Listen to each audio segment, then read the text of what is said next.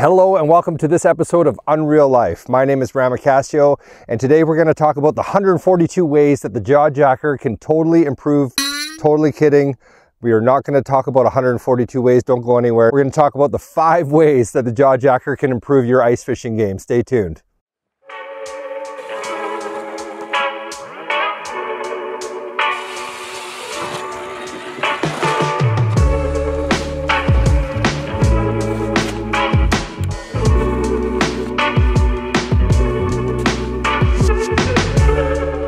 Hey, if you're unfamiliar with the jaw jacker, it's basically a hook setting tip up that's battery operated that jigs for you. And if you have no clue what I'm talking about when I say a hook setting tip up, what are you really doing with your life? No, I'm just kidding. So this is basically it here, and the idea is it's got a rod holder. You load it up, it's got these little bands, it's got that little loop on it. Okay, and the little loop hooks into the end like this, so it stays loaded. It's got tension on it, and basically the idea is when a fish bites, sets this trigger off, boom, it sets off like a mouse trap and sets the hook for you, and then you reel in the fish. Comes with 3 different types of wheels for different jigging patterns.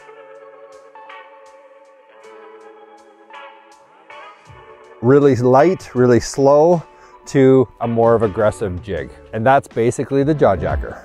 So guys, let's get right into it. As you know, during the ice fishing season, the days get shorter. So when you get out there, you want to maximize your opportunities and maximize your time to find and locate and catch fish. So the jaw jacker allows you to have a line in the water when you get to a lake, especially if it's a new lake and you don't quite know where you want to start.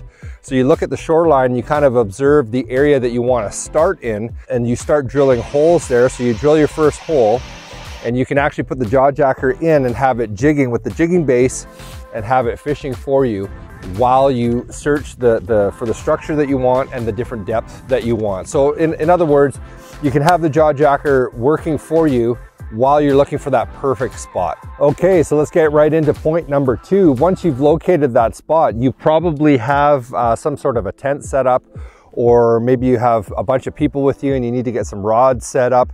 The jaw jacker allows you to have a line in the water and maximize the time that you have fishing while you get your gear set up and your tent set up. You increase your odds and your opportunities to really catch a fish. So point number 3, let's face it, when you're an ice fisherman, sometimes the fish get finicky and the bite can be a little bit slow, and it's been a while since you've caught a fish. We can be quite jumpy and anxious because we just want to get that fish on the ice. So the fish might be biting, and the bite is a really slow, you know the one I'm talking about, when the bite is a very light bite, almost where you can't even feel it. And sometimes you prematurely set the hook because you're so jumpy.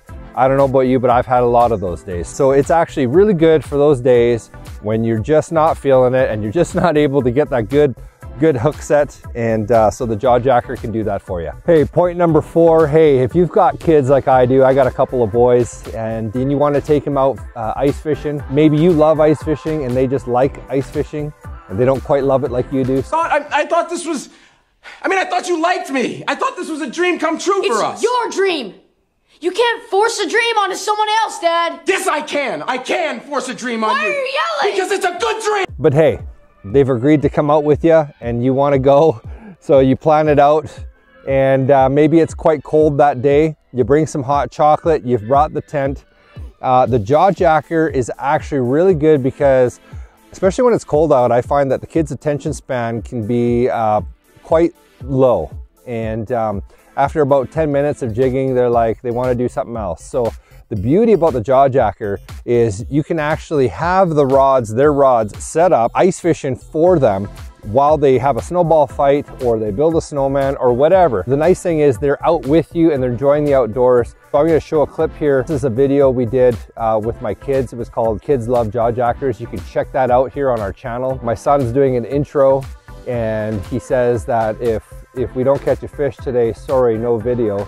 And then of course, it couldn't have been more perfect timing. He starts to walk away and bing, there goes the jaw jacker, and he reels in a fish. So I encourage you, if you have kids and you're thinking about buying the jaw jacker, check it out. It's a great tool to get kids out enjoying the ice fishing with you. All right, so my last and final point number 5, is the jaw jacker can be used as an attractor. And what I mean by that is you might have a rod set up that's got something like that, a flasher set up on it. Now here in British Columbia where I'm at, you're only allowed one rod in the water at a time, even when you're ice fishing. So if you have a rod in the jaw jacker with a hook, it counts as one rod. Now, if I'm fishing in a hole, I've got the jaw jacker with a dummy flasher, so there's no hook, there's just the attractor. I can have that set up jigging for me as an attractor for fish. Meanwhile, I have my main line that has a hook. That is totally legitimate. You might want to, wherever you're from, you might want to check the regulations of whether or not that's legitimate, if you can do that. There are some provinces where you can have more than one line. In some places in the States, I'm sure you can have multiple lines, so that's probably okay. But always check your regulations before you go out and see if that's legitimate. So this really comes in handy when you're kokanee fishing. So when you're kokanee fishing, if you've fished for kokanee before, you know that they're very curious and more flash brings them in. So it's especially helpful if you're in a group of people and you're all ice fishing together, because all the flash will bring them in. So when it comes to ice fishing, even if you're by yourself, so you can use the jaw jacker, set it up close by, jigging a dummy flasher. All you have to do is tighten up the end so that it doesn't set off every time you have so much weight on it. So that'll get attracting fish for you. So it really can help to bring those fish in from a distance, especially when you're fishing for kokanee. So I want to thank you for tuning in today. If you found that helpful, I'd love it if you subscribed.